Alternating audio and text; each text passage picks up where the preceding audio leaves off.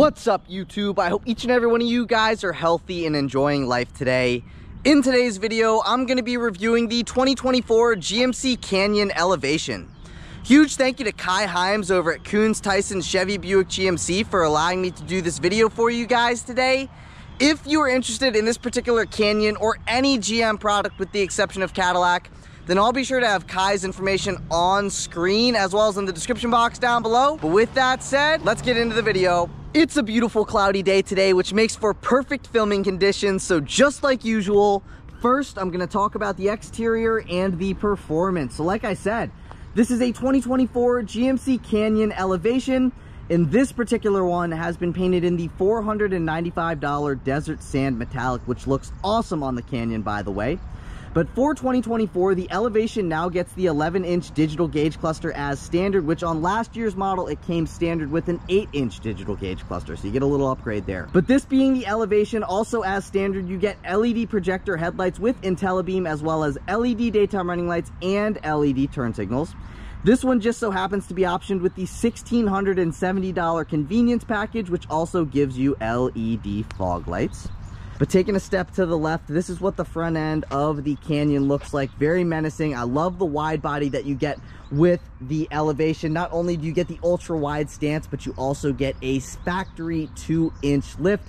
But starting up here with the grille, you get a mix of gloss black and satin black for your front grille. So these U-shaped pieces here are gloss black, and then you can kind of see the backing plate is satin black.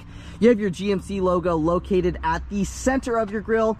And then coming down, you get a body color front bumper, a satin black valance. You also get 2 black painted frame mounted recovery hooks. I also wanted to mention that with this trim level, as mentioned, you do get the 2-inch factory lift. So you get 9.6 inches of ground clearance total, which is awesome. Very capable out of the box. There is only one kind of neg that you'll see towards the end of this segment, so stay tuned for that. But I did want to mention, you also do get an additional little bit of ground clearance here with these bumper cutouts.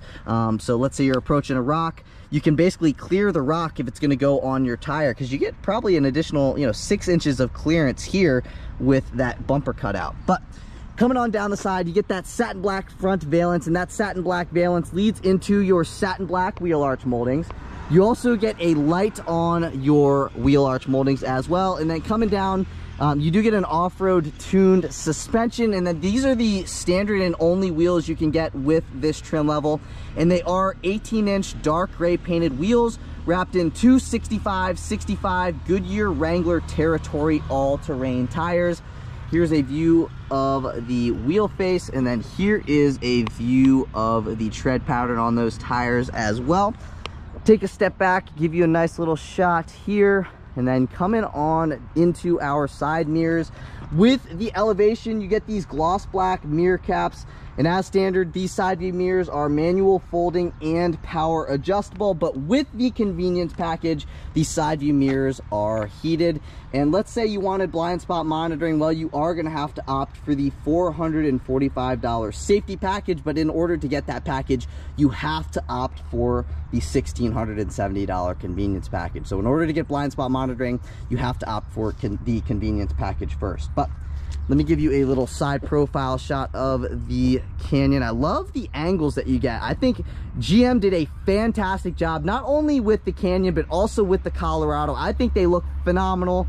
Again, that comes down to personal preference, but I think they did a fantastic job redesigning this last year. But anyways, you may be able to tell that you do get satin black window trim as well as body color door handles with keyless access. Just keep in mind though, the keyless access function is only on your front 2 door handles. The rear 2 door handles do not get the keyless access function. And then also only on your front 2 doors is where you'll find your silver Elevation badging. But working my way towards the back end, you get a capless filler neck behind here. All you got to do is press on that and this will open up, and 87 octane will do you just fine. Up top here, you get your black antenna. You have your cargo lights that are halogen, as well as your third brake light. And with the convenience package, you get the manual sliding rear window with the rear window defogger. So if you want the sliding rear window, that is one of my nags. That's not the nag that I was referring to earlier in the video, but I do wish that if you're going to pay for the convenience package, I think you should you know, have a power sliding rear window. You also don't get a power sliding rear window on the Denali, which in my opinion is absolutely crazy. The Honda Ridgeline comes with a power sliding rear window. Get your stuff together.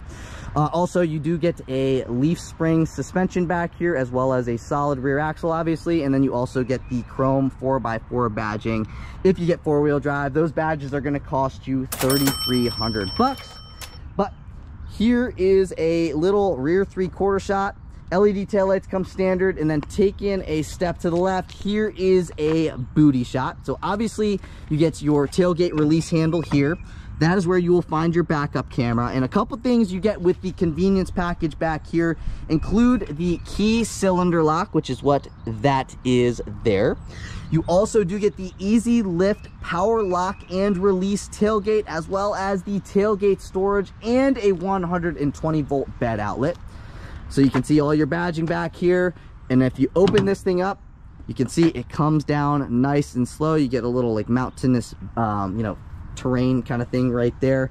And then it's also very, very easy to lift up as well. That's why they call it the easy lift tailgate. And if you pop this to the left, you pop this to the right, you get a little bit of storage space down in here.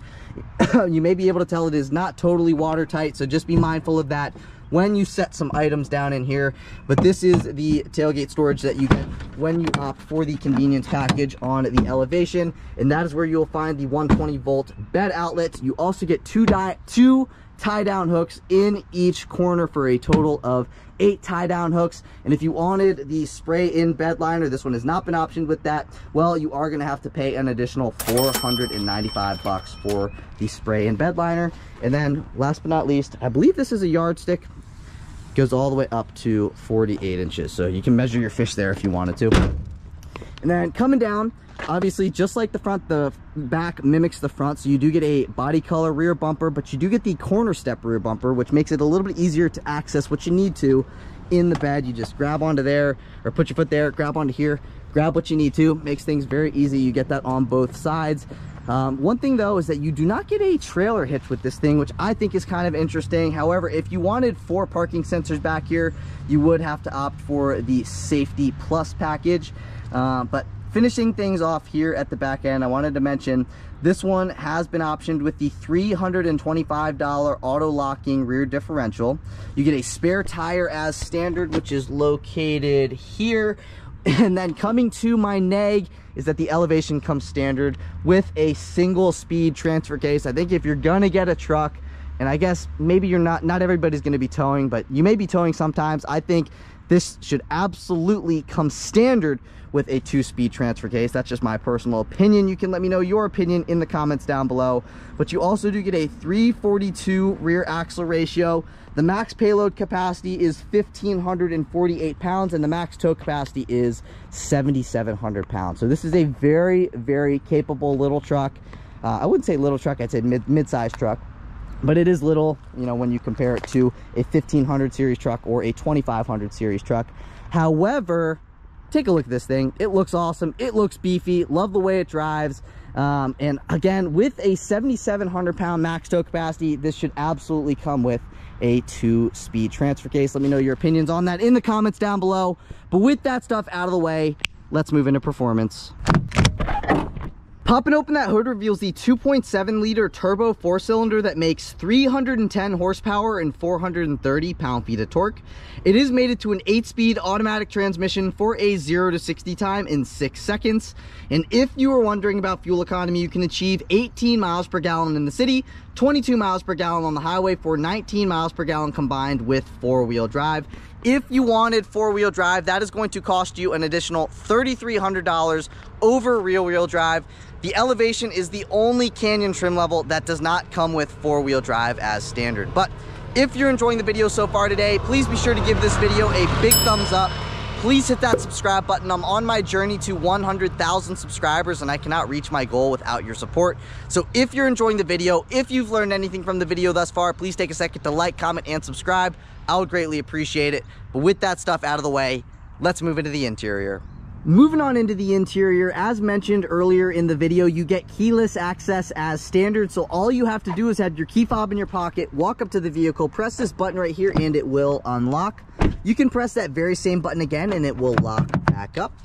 This is what the key fob looks like. It's mostly satin black. However, you do get that chrome accent strip there. And then going over the functions on the key fob, you have your lock function, your unlock function, your panic function, and then this one being optioned with the $1,670 convenience package.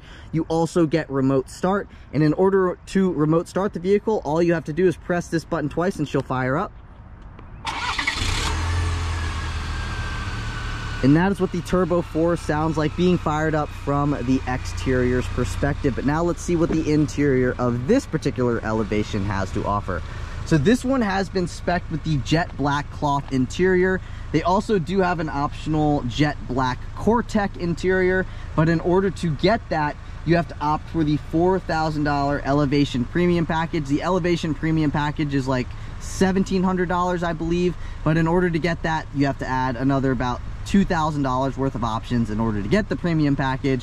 That's why I say it is a $4,000 option. But we're going to start with our driver's side door panel first. And basically up top here, you get some satin black plastic, your unlock and your lock functions, your chrome looking door handle.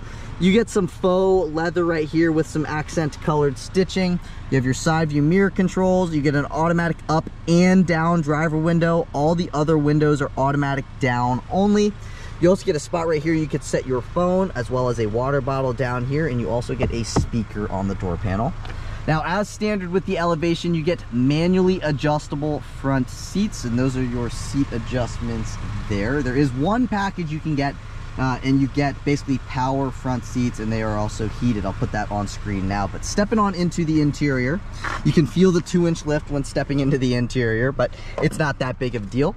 We're going to close that door. We're going to see what is new for 2024. So now to the Elevation, or on the Elevation as standard, you get an 11-inch digital gauge cluster, which in 2023 as standard you get an 8-inch digital gauge cluster, but they gave the 11-inch not only to the Elevation but also to the AT4 as standard. And clicking on that button right there is going to give me full access into everything here on both of these screens. So we're going to start over here with the controls, and basically I'm just going to walk you throughout the entire interior. So scrolling up on this is going to brighten your gauge cluster as well as your backlit buttons, and then scrolling down is going to dim your gauge cluster as well as your backlit buttons. Popping this is obviously for popping open your hood. And then with the convenience package, you get a manual tilting and telescoping steering wheel, where normally if you did not get the convenience package, it would be a manual tilting only steering wheel. So if you flip that down, basically what I mean, the telescoping is you can push the steering wheel away from you, you can bring the steering wheel towards you, and obviously tilting is tilting up and down. Again, the telescoping part comes with the convenience package. Now when you're comfortable, you just lock it back into position. And now let's take a listen to the turn signal. That is what the turn signal sounds like here on the Canyon. And not only is this your turn signal control stock, this is also your windshield wiper control stock. So you press on that, you're basically just gonna get one wipe. If you double click on it, you get the washer function. Now, zooming back out, you get a leather wrapped steering wheel, and just like any other vehicle, you have your horn at the center. So let's take a listen to the horn.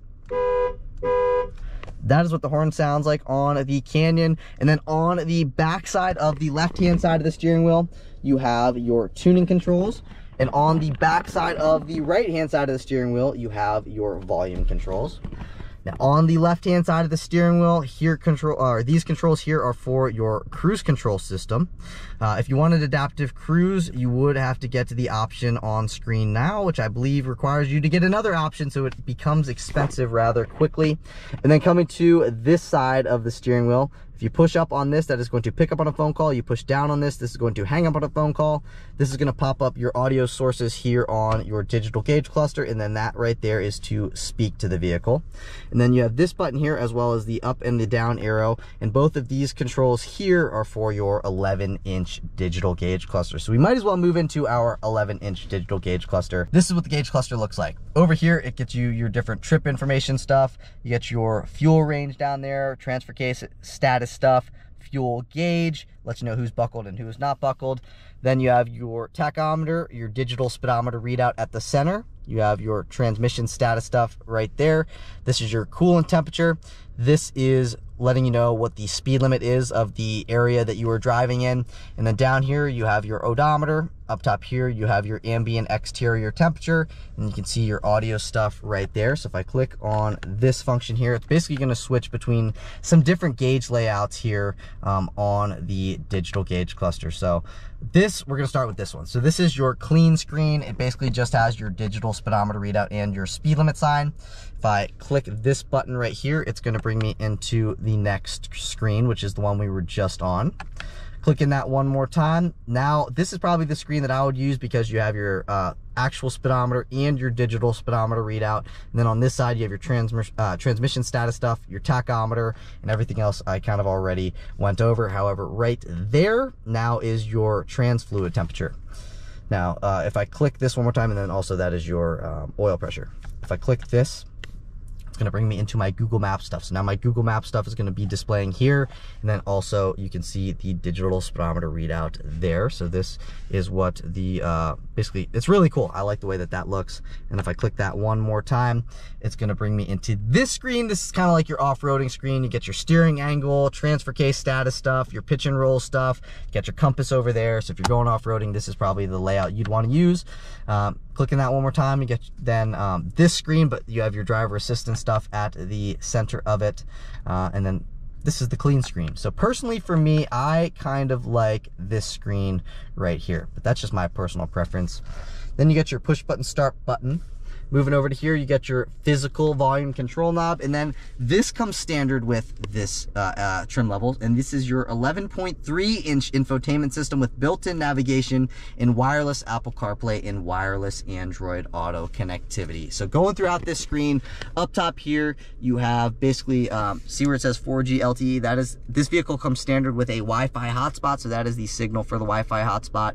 That's the ambient exterior temperature, the current time. You have all of your different shortcut functions over here to shortcut you into your home screen, shortcut you into this screen right here. You get your audio screen, your navigation screen, your phone screen, and then this is a very important thing to learn right here. So see where it, actually that kind of looks more like a Sierra in my personal opinion, but when you click on that, that brings you into your control and safety screen.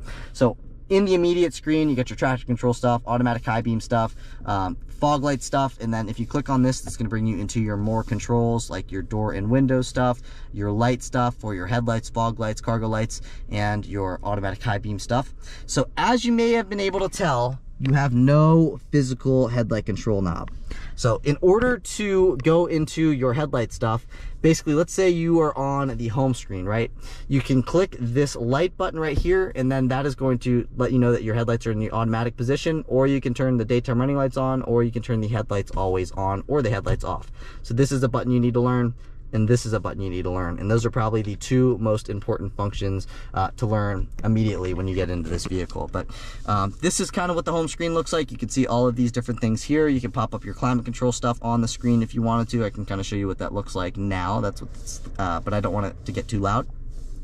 And then if you swipe over to here, you can pop up your off-road stuff. I wouldn't say the Elevation is the off-road trim level personally, but you can see the Baja screen, terrain screen, and the overlanding screen. If you're gonna go off-roading, don't get the Elevation, get the AT4, because I believe that one gives you the 2-speed transfer case. And then you can see all the different controls. But coming down just a little bit more, this one being optioned with the convenience package, you get dual zone automatic climate control. So you get your temperature readouts on the temperature control knob.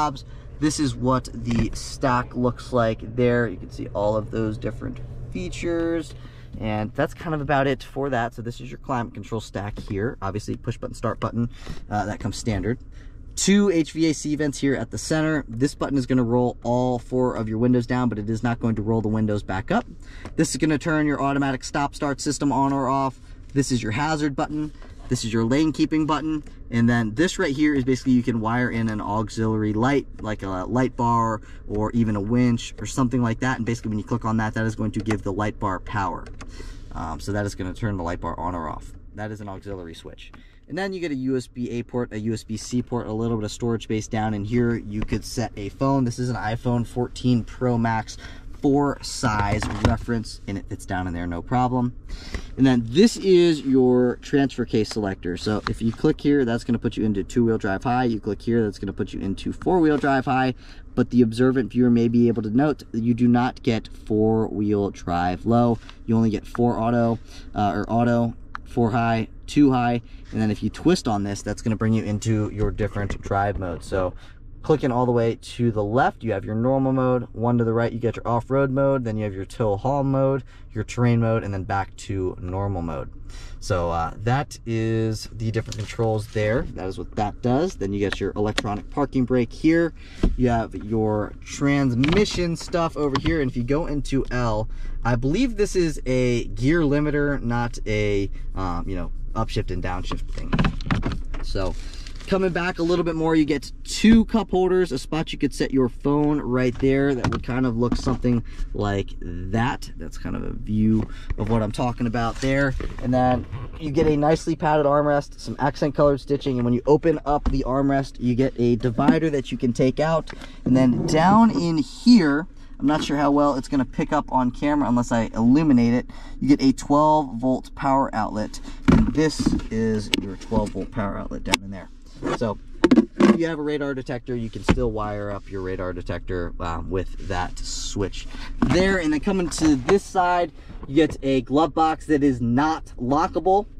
That is that. Here's a view on the passenger side. So the passenger side gets an A-pillar O-poop handle. You don't get an O-poop handle up here. And then with the convenience package, you get the auto-dimming rear view mirror. And then you got your OnStar stuff, basically kind of like your roadside assistance stuff. This lets you know if your passenger airbag is on or off. And with the convenience package, you get to the dual reading lights. You can turn them on individually there. And then this light control right now, when it's flush in the center, when you open up the doors, the interior lights will turn on. If you click that to the left, now they will not turn on. And then all the way to the right is your instant dome light on button. It's going to turn on all of your interior dome lights. And then that is let you know if your passenger airbag is on or off. I might have said that again, but coming over to here, also with the convenience package, you get the sliding visors, and then you also get the illuminated vanity mirrors as well. So you can see these lights come with the convenience package. I don't know if this, you get a vanity mirror, but I believe you do, just without the illumination if you don't get the convenience package. And then also these slide forwards and backwards for when the sun is in those awkward positions. You also get a clip here. You could set any small little paper product. Then these are basically your Bluetooth mic pickups for your Bluetooth phone. And then talking about seat comfort, in my personal opinion, being 5'9", about 155 pounds, I think these seats are very comfortable for somebody like me. I could do a long road trip in these. Seats are not too firm. They're not too cushiony as well. So they're just kind of right where they need to be. So I really like the seat comfort. Now I'm going to throw the Elevation Premium Package on screen right now. You can take a look. So if you want the Elevation Premium Package or a fully loaded model, you might want to look into getting that Elevation Premium Package. But now I'm going to throw the entire window sticker on screen, and you can take a look at whatever you want to, the options that this vehicle has, everything that you get as standard, maybe the fuel economy stuff, but I'm just going to highlight the MSRP. So the MSRP of the way that this particular 2024 Canyon Elevation is spec'd is $43,385, and in my personal opinion, I think that's a pretty decent price. I mean, yes, it's not like a fully loaded vehicle, but it pretty much gives you everything that you need and a little bit more. And then also, I did want to show you the camera quality here with the rear view camera. It is very good in my personal opinion. But I do want to show you what we got going on in the rear seats before moving into the driving portion of the video. So this being a mid-size truck, you're not going to have as much space here in the rear for the rear occupants as you would in a 1500 series truck, but that is to be expected, right? So as mentioned earlier, you get an automatic down or automatic down rear windows. They go all the way down. However, the rear windows are not automatic up, so you have to hold them. I know, so difficult, right? Then you get a padded armrest, some accent stitching, a spot you could set a water bottle, as well as a speaker.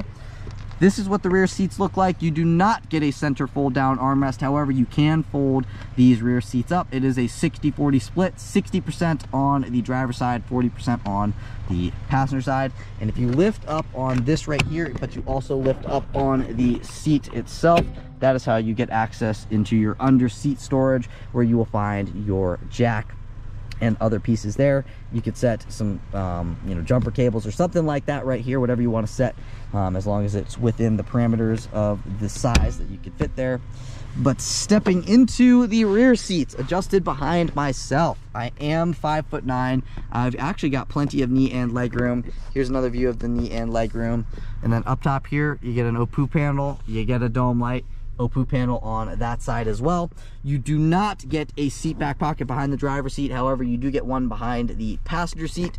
You also get 2 cup holders back here, a spot you could set a phone, 2 HVAC vents, and with the convenience package back here, you get the USB-A port, the USB-C port, and the 120 volt household power outlet. And that's kind of about it for what we got going on here in the rear seats. I will say, being 5'9", I've actually also have plenty of headroom, and these rear seats are also comfortable. So, you know, we've talked about the exterior, we've talked about the performance, and now we've talked about what's going on here in the interior. So I want to see what this thing's like to drive, as I'm assuming you guys do as well. So I'll see you guys in the driver's seat. All right, now on to the driving portion of the video. Take a listen.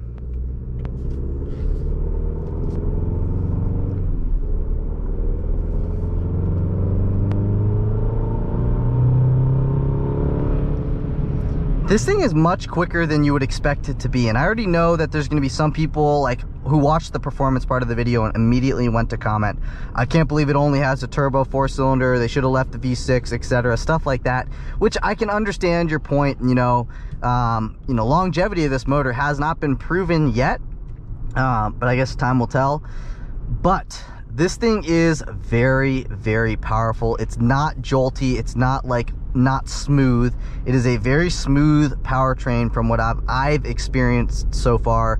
I like the way that this thing goes over bumps. I know it's got the off-road tuned suspension, but I think that's actually better for on-road use. At least it feels that way, because anytime you hit a bump, you almost like can't really feel the bump. I mean, you can feel the bump, but this suspension soaks up the bumps very, very well.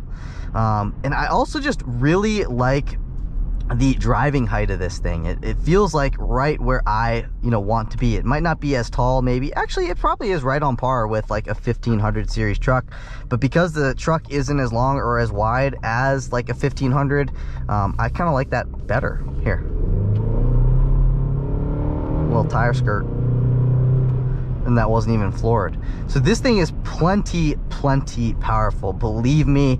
7,700 pound max tow capacity. That is a ton of weight, and honestly, I could see how this thing would have no problem towing. I mean, it's got fantastic low end torque. I mean, fantastic. I would really like to do a towing test with one of these one day, just for a video, because I think it would actually do pretty darn well. But I'm gonna basically straighten this thing out and basically just floor it.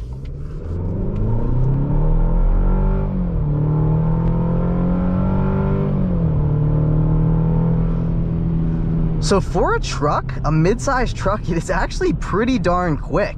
And the brakes are also great. Now let's test the handling a little bit here.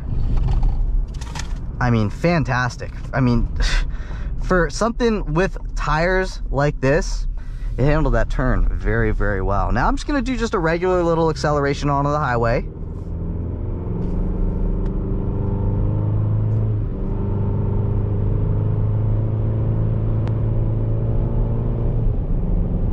We're gonna hear what this thing sounds like cruising at about 70 miles an hour.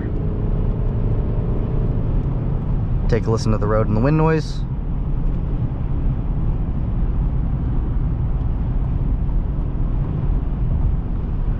Very well insulated from the outside world, in my personal opinion. It cruises fantastic at 68 miles an hour. Suspension is very smooth. No sound from the tires, really. And that's what's nice about these tires, is they give you the off-roady appearance, but they are not obnoxious when, city driving or highway driving, because that's what most of you are probably going to be doing anyway, is mostly city and highway driving, and maybe the occasional off-roading. But you know, if I was going to go off-roading, I'd probably want to look into stepping up to the AT4, just because that one has the 2-speed transfer case. Again, this one has the single-speed transfer case. So, you know, this is more of like a truck that looks cool, can do some off-roading, but it's not basically like a dedicated off-roader like the AT4 is, or the AT4X are. So again, it all comes down to personal preference, but if you're not going to be doing off-roading, this is a great truck for you. You don't really need four-wheel drive low if you're just going to be, you know, just cruising and maybe not doing so much towing. But if I was going to be towing my boat out of a boat ramp, I'd probably want four-wheel drive low. But now, oh man, am I going to be able to get all the way over? I hope so. Let's see. I should be able to with the power of the Turbo Max. Should have no problem. All right, so very easy, goes over the bridge joints very, very nicely. I was actually kind of surprised by how actually good the sound system was for this being the standard sound system, not being a Bose or any sort of upgraded sound system.